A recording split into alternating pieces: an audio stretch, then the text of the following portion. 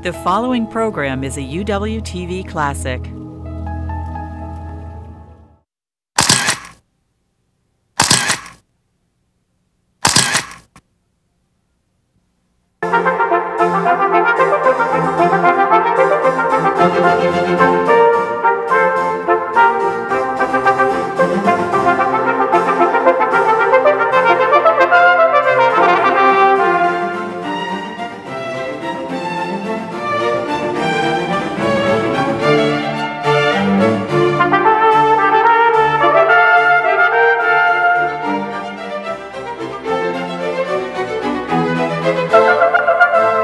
From the University of Washington in Seattle, Upon Reflection. Hello and welcome to Upon Reflection. I'm Marcia Alvar. Over the last year, astronomers have gotten their first look at dozens of ancient galaxies, some so distant that their light has spent most of the universe's history traveling to Earth. Bruce Margon chairs the nonprofit corporation that operates telescopes and astronomy facilities around the globe, as well as the Hubble Space Telescope, which he helped design. A professor of astronomy and adjunct professor of physics at the University of Washington, Margon is also involved in a project to create the first ever digital map of the universe. Welcome to Upon Reflection. Thank you. I wanted to begin with what it is you do, because that was the first great surprise that I got when I began planning for this interview. I guess I was sort of locked into an old romantic idea of what an astronomer is and does. Well, first of all, of course, I teach astronomy, and that's in some sense my first duty and my first joy, but also I do research in astronomy. And you're right, most people think about astronomers as peering through telescopes, but it's not the case anymore, both because a very tremendous, substantial amount of astronomy is not done using traditional telescopes, but even the supposed traditional telescope is no longer what people think it used to be like. We have a picture of a traditional, I guess, astronomer, a very famous astronomer that we wanted to take a look at. It's true. If you ask most people to name an astronomer, some people might say Carl Sagan, but probably the other half of the population would say Edwin Hubble, because most people have heard of Hubble, and here he is. He died almost 40 years ago now, but he was certainly the grandfather of many of the problems we're going to talk about today: cosmology, the large-scale structure and history of the universe. Right. But the photograph is wonderful, isn't it? Just because it meets, I think, every stereotype and preconception that people have of astronomers. When I studied astronomy in college, I mean, we had a lab, and you would go to a telescope at night and look up into the sky, and I think my idea of what astronomy was locked into that particular phase of my life.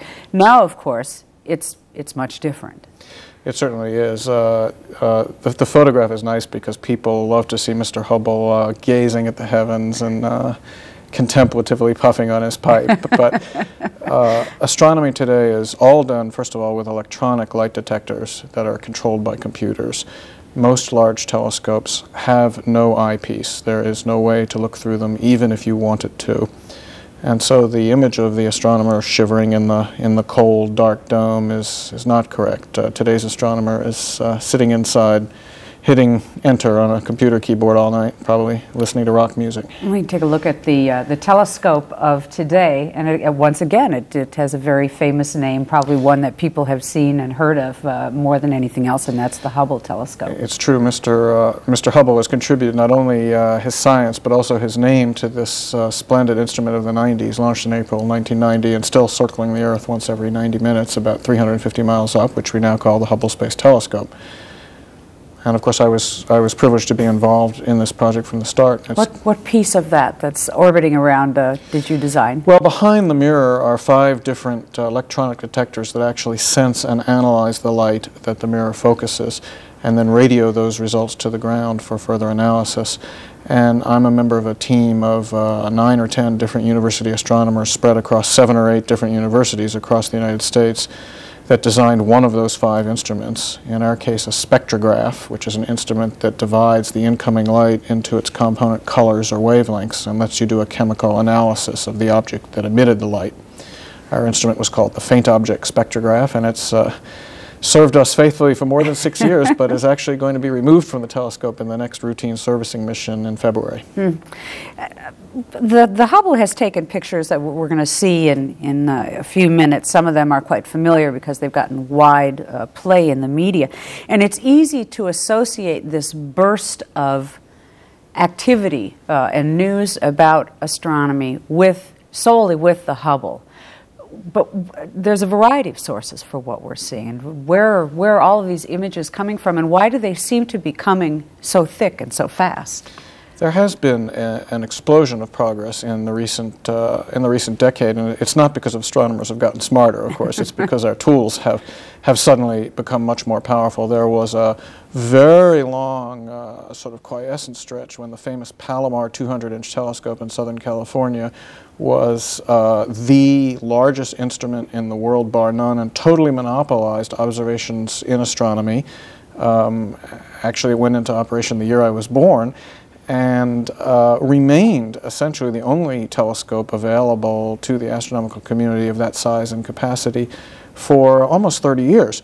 But what has happened in the last 10 years is that new technologies, both computer technologies in design and fabrication technologies, new advances in optics, for example, and materials, have made it possible to make huge telescopes far more cheaply than that original behemoth. And now there are ground-based telescopes of comparable and more light-gathering power going into operation almost every year. And we're also relying more and more on observations of the universe at wavelengths other than visible light, wavelengths like radio or ultraviolet or X-ray. Some of them can only be done from space. In those cases, of course, until we could get up above the Earth's atmosphere with a substantial, heavy piece of equipment, there was no chance to make these kind of observations. And so routine access to space is another thing that's changed the picture, changed the equation, and changed the way we observe. Is it safe to say, I suspect it isn't, but if it isn't, you'll tell me, that you're just going to get better pictures from space? I mean, there's a kind of logic about getting out of the atmosphere, getting out into space, give you better data. Is it always better from? It's not always better from space, and it's a good question because it's very expensive to go into space. There are some things, in fact many things, that are better done from the ground. The two techniques are complementary. One reason to go into space is if you want to take very sharp images. These days we don't say pictures anymore because they're not taken on film, but it's the same idea. To get above the Earth's turbulent, frothy atmosphere does give you, that's right, does give you the ability to take very sharp pictures. But actually, it's the minority of astronomical observations these days that are done by taking images. Much of systematic astronomy these days is done through spectroscopy, as I mentioned, dividing the light into its colors and wavelengths. This actually lets you probe the atoms that reside in the object without ever getting there and touching them.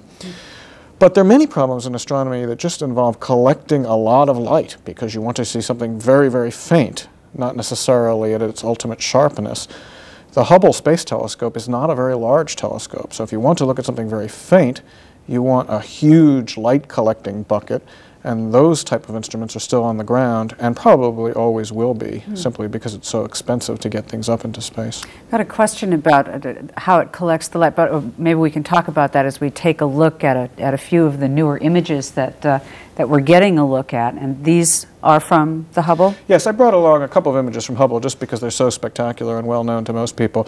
One involving the birth of stars.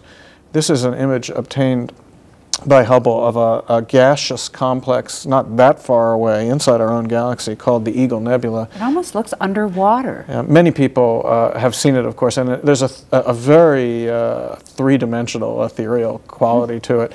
This structure had previously been photographed from the ground many, many times, but the Hubble image brings into focus tremendous details that we've never seen.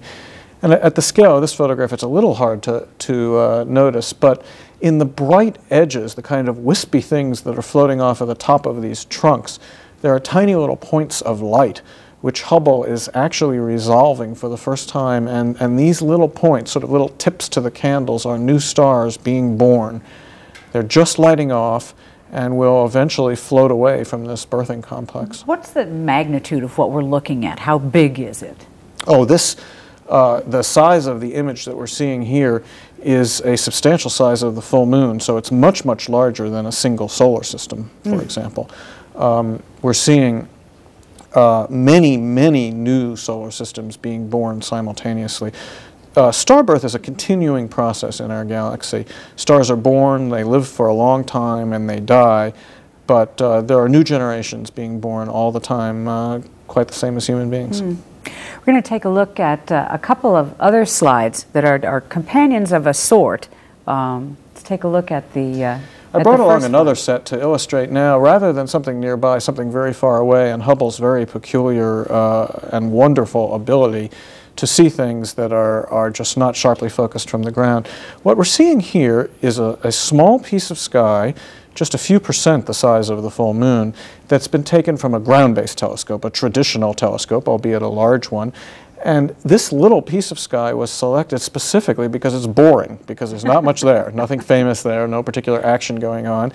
And in a minute or two, we're going to see what Hubble sees when it has looked at the little area of the red box there. And you can see that the red box is particularly boring. It was selected because there are just 2 or 3 faint, uninteresting objects as seen from the ground. Hubble was then pointed at this tiny little region for the longest continuous exposure that it has yet made. It actually took 10 days of continuously collecting and adding light. Without getting too technical, if it's not really film, when you're talking about an exposure, what is something is open, a lens is open? Well, a protective cover is open, and the light is actually accumulated on something that's vaguely related to a television camera. After all, what is a TV camera other than something that turns incoming light into electrical impulses? And that is exactly the way that most of these instruments work. They turn incoming light into electrical impulses. And they use a light detection device that's familiar to most people through video cameras these days. It's called a charge coupled device. So essentially it's the miracle of silicon that everyone hears about. So this little chip of silicon, which actually only measures about 1 inch across, but is part of this whole 30,000-pound Hubble Space Telescope, was pointed at this one little swatch of sky for 10 continuous days in a very long time exposure, the same way that you keep the shutter on your camera open for a very long time if you want to photograph something faint. And the result is startling. Instead of seeing this teeny little box with just 3 little images, that teeny little box, when observed by Hubble, shows an incredible montage of objects. So remember, it almost looks like jewels in the sky. It does, doesn't it? And colors. Are they really different colors? They are indeed, although the colors here are artificial. They've been an attempt has been made to approximate what you would see with your eye. Your eye turns out not to be a very good sorter of colors anyway. Actually. So instead of just kind of 3 miscellaneous dots, we see a field that is incredibly rich. This is, in fact, the faintest astronomical photograph ever taken by man. We're now seeing wisps of light fainter than anything ever seen. And almost every image here is, in fact, not a star inside our Milky Way, but rather a galaxy of 200 billion separate stars, all so close together that they're overexposed into each of these little smears. And almost every one of those images is a separate galaxy of 200 billion stars, far, far beyond our own Milky Way. What was the reaction in the scientific community in which you work when these images started coming back? Interestingly enough, it was not even that obvious how sort of dense the final result would be. There was quite a bit of controversy. Everyone knew that instead of seeing 3 random boring things, one would see a far richer field.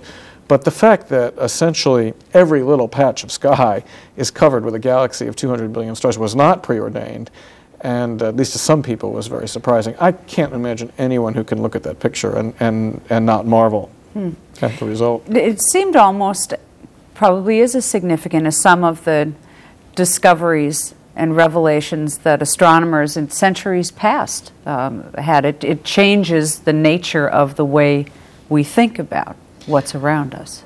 It certainly put us in our place, let's perhaps put it that way. If we had any delusions of being an important corner of the universe, we can now very clearly see that's not the case. And that also seems to be a theme that runs throughout astronomy, that the more you know, there's a great deal of humble pie that gets heaped along with it. Yeah, astronomy perhaps could be described as one continuous series of humbling experiences. I'm interested in how people get access to the data that's being collected, sort of the astronomical infrastructure of this organization that you chair, and how those decisions are made about who gets to participate and who doesn't. The time on the telescope, of course, is very precious, and although it's an extremely sensitive instrument, there are only 24 hours in its day as well, and only 365 days in its year. So there's a very limited amount of observing time available on Hubble or on any of the big flagship instruments. And all of this research time is allocated by competitive proposals. That is, a scientist who's interested in a certain problem writes a document that describes the problem, describes why it's important, describes what the possible outcomes and corollaries of it might be, explains why, in the case of Hubble, that it can only be done from space, because that's very important. If you could do it from the ground, you should. And then once per year, an institute that is funded by the National Aeronautics and Space Administration that's located in Baltimore, Maryland, called the Space Telescope Science Institute, solicits and collects these proposals. And they are then evaluated by a large panel of astronomical experts divided up into their little subdisciplines. And typically the situation is that when the smoke clears and the panels have said this is the most important proposal and this one is good but not quite so important, there is an oversubscription of about 7 to 1. That is, 6 out of every 7 proposals that are scientifically good and should be done to advance the field cannot be executed because there's not enough time on the telescope, and that one lucky 7th proposal is the winner of the lottery and is selected to be executed. However, on a given day, Hubble is doing 2 or 3 of these different scientific projects, and so in a year it might actually observe as many as 1,000 different scientific projects for several thousand different astronomers around the globe. So it's all a matter of how much hardware is available, really, to handle all of the ideas and the concepts that are being generated. There's certainly far more good ideas and far more good astronomers than there is time on the Hubble Space Telescope, or for that matter, time on any of the new large ground-based telescopes as well. But one could argue that in some sense that's good, and that it keeps us sharp. It requires that the astronomer focus his or her ideas very, very carefully, make a very, very convincing case that this is the most important piece of science to be done. The whole process of how the field gets equipped, in a sense, would seem from the outside to be cumbersome, to say the least. I mean, you're dealing with large numbers of government agencies, there's politics, all of those things are all sort of roiled together with universities and research. Is that any way to run a scientific field? I wish life could be simpler. I would spend a lot less time worrying about money for research. But the fact is that almost all of the important and interesting problems in physics, astrophysics included, are expensive now. And so this means that the taxpayer is going to be the only practical person who can foot the bill. And with this use of taxpayers' money comes the responsibility to convince the taxpayer that it's a good expenditure of his or her dollar. So the days when the single astronomer sitting with a yellow pad of paper and a pencil and perhaps and a pipe, thank you, right, and perhaps one assistant could dream up an idea, sort of walk out into the backyard and solve an important problem, those days are over, and we can yearn for a return to that simplicity. But if we want to solve the important problems today, it's going to require these expensive facilities. We're going to talk about a couple of interesting astronomical problems and puzzles that you're working on. Let's begin with, go back to Hubble again, I guess, this whole matter of the expansion of the universe. And we've got some pictures we're going to look at as we talk about this. Well, the basic unit of matter in the universe, sort of the basic building block that nature decided to put the universe together with, is something called a galaxy. And Hubble is in fact responsible for, among other achievements, understanding that. Until he came along, it wasn't so obvious that everything one could see in a telescope was either part of our own island universe called the Milky Way or something external. But in fact, we now know that if we could get outside of our own Milky Way galaxy and look back, we'd see something like this grand spiral pinwheel. Again, we're looking at 200 billion separate stars, all held together through their self-gravitation, and so close together that it's hard to distinguish them individually in the photograph, and so you just see this grand pinwheel.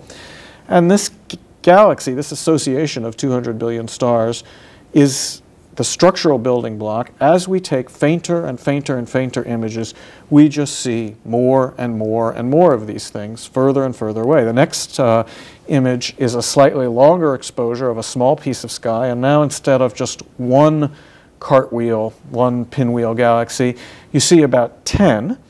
So each of the big bright blobs is 200 billion stars trapped by their own self-gravitation. The individual dots, the individual stars that we see in the foreground, are part of our own Milky Way. We have to look out through the trees to look beyond the forest. So those are foreground dots. And as we continue to take fainter and fainter pictures, we just see more and more galaxies. So here this so-called deep field obtained with the Hubble telescope again. And now you begin to get the perspective that the further you look, the fainter you expose, the more and more galaxies we see. The contribution that Hubble made beyond understanding this unit of structure is that these galaxies are in motion, and in fact in a very systematic motion. They are all moving away from us. Something set it in motion. Something set it in motion, although Hubble did not quite commit himself to what that was. But today we understand from a variety of different lines of evidence that it was a violent event that took a very early, dense, compact universe of individual atoms and set it flying apart. And of course today we refer to this event as the Big Bang. One of the big questions in cosmology today, in the study of the large-scale structure and history of the universe, is can you prove that it happened? It's pretty presumptuous to say that we know. And how long ago did it happen? And it's one of the fabulous achievements of our generation of scientists that we have overcome both of those problems. We have extremely strong evidence that it really did happen, that the universe did begin with a Big Bang, and we know about how long ago it happened. But of course in science, questions and answers only seem to lead to more questions, and there are no answers to the question of will the universe continue to move outward, or will all of a sudden, for some reason, like glaciers do, they contract again? We'd like to answer that question, of course. Now that we know that the universe began with this violent explosion and this flying apart, you'd like to understand whether we're doomed to have an extremely boring neighborhood about 10 billion years from now with nothing near to anything else, or whether something could reverse that expansion. Although that might seem to be sort of the ultimately arrogant question to ask, we can at least understand how to probe it. We know if the expansion will stop, what will stop it. The only force in the universe that's capable of breaking and reversing the Hubble expansion is the force of gravity.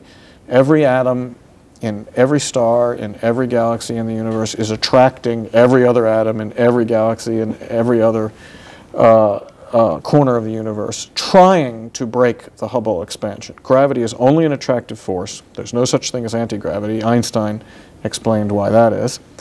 And so actually, if we could count up the total amount of gravitational force in the universe, sort of take a census of how many atoms there are, we could ask, is there enough total gravitational tug to get the upper hand on the Hubble expansion or not? Rein everything back in. And if so, when? And that question, will the Hubble expansion stop and reverse and turn into a contraction, is the center of a tremendous controversy in astronomy today.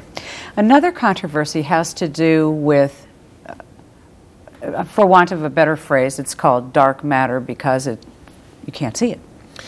It's true. We've made a initial attempt at this census of matter in the universe, and of course since we can't go out and actually touch and count every atom, the only matter that we can easily count is the matter that actually radiates light. When you count up the so-called luminous matter, matter that we can see because it makes starlight, you discover that you are far, far short of enough matter to reverse the Hubble expansion. In fact, it's not even close. For every 100 pounds of matter that you think you need to reverse the Hubble law, only about 1 pound is accounted for in matter that we can see in a census. But in the past 10 years or so, there has been a growing amount of evidence that there is matter exerting gravitational force around us, near us, possibly even with us in this room, but does not generate light, is not luminous matter. And as a result, we call that matter dark matter. And aside from the intellectual curiosity of what can this be, it's clearly crucial to this issue of will the Hubble expansion ever stop or not. Let's take a quick look at a couple of slides that you brought along. We can take a look at that illustrate this whole matter. Right. I'll give you an example of why we think this dark matter exists. Here's another galaxy of 200 billion stars, again, like our Milky Way, if we stepped outside. And these galaxies rotate like pinwheels, in this case sort of in and out of the plane of our television set, just kind of slowly rotating around like a frisbee.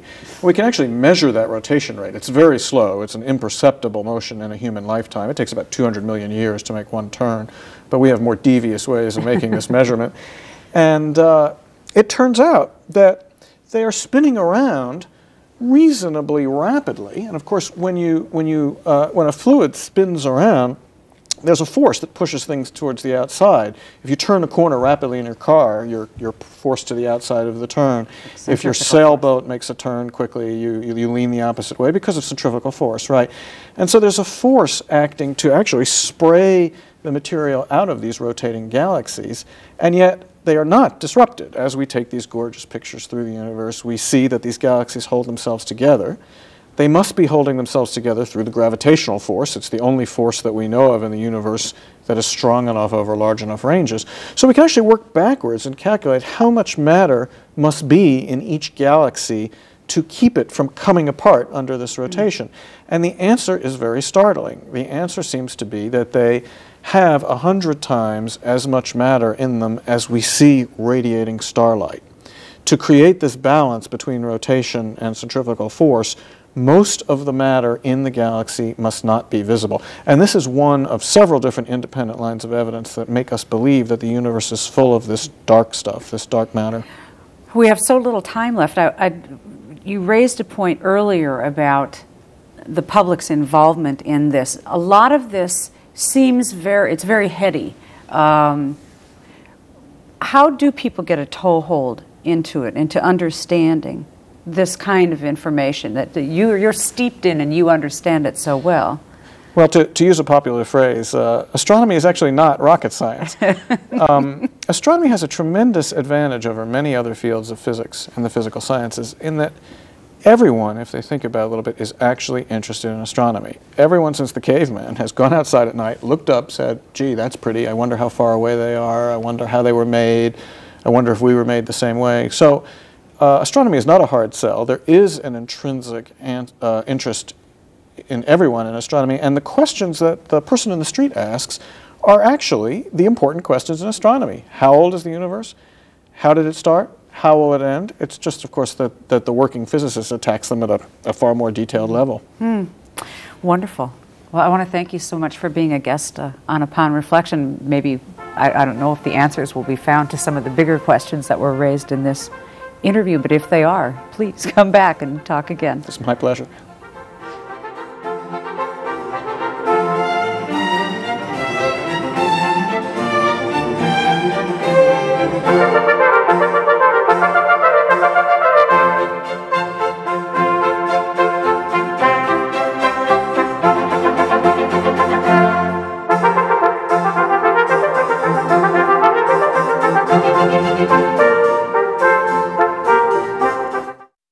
To see more UWTV classics, visit uwtv.org/classics.